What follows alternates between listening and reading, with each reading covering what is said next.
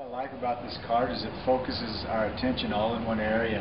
It gives us a table to be able to work on, either tape or evaluate injury, and then it allows us to keep all of our equipment right underneath the table on the sideline. On the sidelines, we need to be quick, we need to be able to get to our supplies and be able to do it adequately in a nice place.